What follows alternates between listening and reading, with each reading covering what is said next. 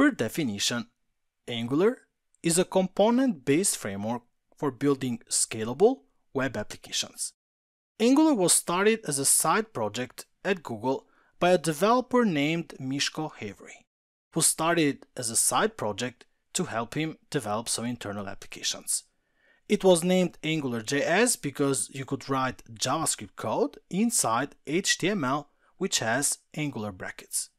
Angular was really famous for several years after its initial release, but more and more developers started to use it, and it could not really keep up with all the demand or expectations that developers started to have for this framework.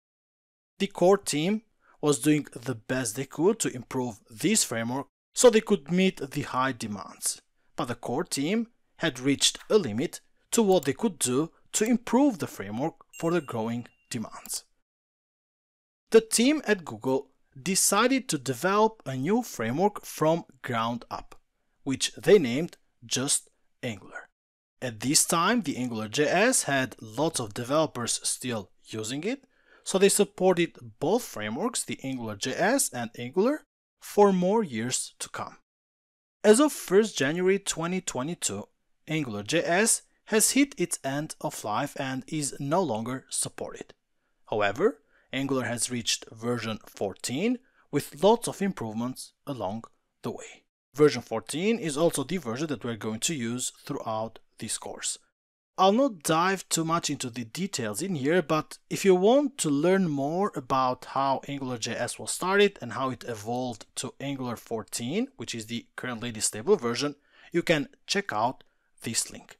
This is a blog post that I've written for this course. In here you can find lots of information about different versions of Angular.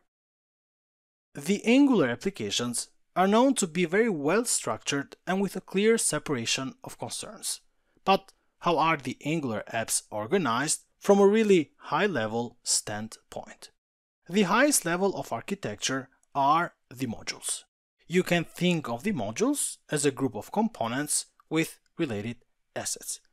Organizing your code into modules helps you manage development of complex applications, and in designing, it helps you reuse your code. This technique also lets you take advantage of lazy loading, that is, loading modules on demand, which is used to minimize the amount of code that is needed to be loaded at startup. Every Angular application has at least one component, and that is the application component, which is also known as the application entry component and is configured by default to be the startup file. You are going to see that configuration on the upcoming parts. It's important to know that each component defines a class that contains application data and logic, and is also associated with an HTML template that defines a view to be displayed in a target environment. A template, or an HTML template, combines HTML code with Angular code that can modify the HTML elements before they are displayed. For data or logic that is not associated with a specific view and that you want to share across components, you create a service class.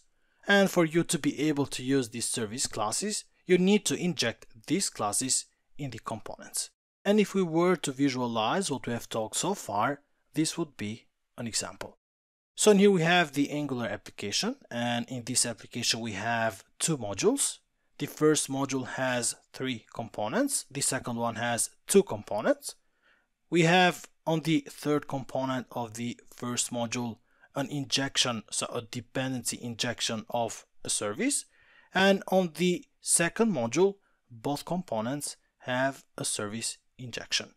Now this is really just an overview more than an architectural design, and I'm sure that this might confuse you at first, but as we move to the next part, everything is going to get clear.